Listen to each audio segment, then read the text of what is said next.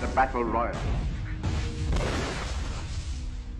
It was an undetected killer sweeping the globe as the world was in the throes of a deadly war. A virus so relentless it infected 1/3 of the world's population and killed an estimated 50 million people. Adjusted for population today would equal about 220 to 440 million people. 675,000 perished in the United States alone. Author John Barry has written extensively about the Great Influenza, calling its impact lethal. The 1918 pandemic killed roughly 2/3 of the people in a matter of weeks. It also concentrated on otherwise healthy young adults. The peak age for death was 28. With no vaccine or medicines to combat disease, the Spanish influenza, considered one of the worst pandemics in modern-day history, quickly overwhelmed the medical community. As infections soared, Catholic sisters from all over the country were called to serve in new and profound ways.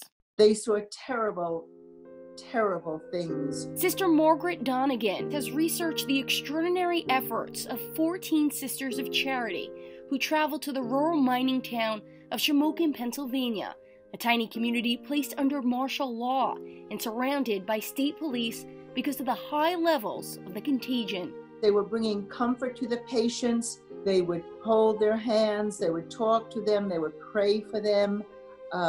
They would listen to their stories. Stories so heartbreaking, they wrote their Mother Superior to tell her.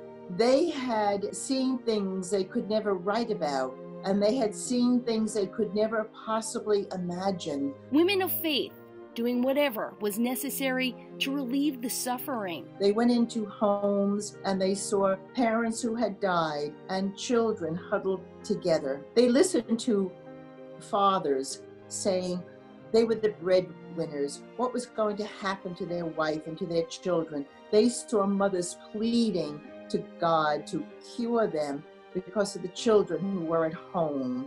From mining communities in rural Pennsylvania to makeshift encampments in Ohio and Massachusetts, these women cared for the stricken in hospitals, tented clinics, even private homes, many with little or no medical experience. Women of faith, forever on the front lines, answering the call, in service to God and country.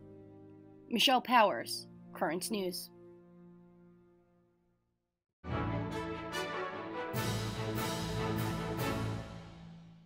If you're watching Currents News on YouTube, be sure to hit the subscribe button and then click on the bell to get instant updates about all of our newest content, because we are putting your faith in the news.